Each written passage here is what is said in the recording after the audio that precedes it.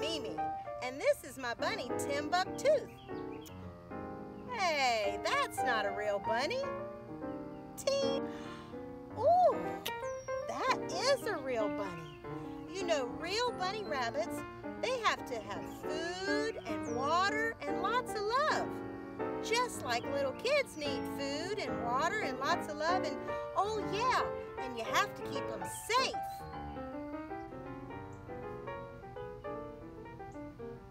Ooh, a butterfly. Oh, hi guys. I was just reading God's Word.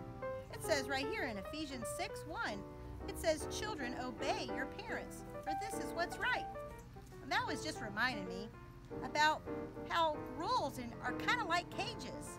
You know, my bunnies are having a really good time, just kind of chilling out here in the beautiful day. Why do we have to have this cage? Well, I'll tell you. It's because I have a dog named Ruby. And you know what? Sometimes Ruby can get a little rough with the bunny rabbits. And we have to keep those bunny rabbits safe from crazy old dogs like Ruby. Right, Ruby?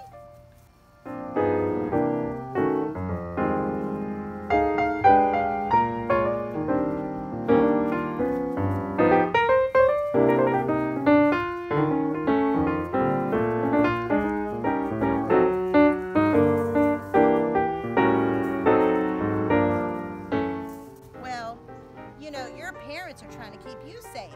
And so it's important for you to obey your parents because that's how they're keeping you safe. Why, you can't go running out into a parking lot if your parents say not to. You could get hurt. Oh, run in the parking lot, Junior! Junior, go to the parking lot! So it's very important to obey your parents because your parents can keep you safe. Right, Ruby?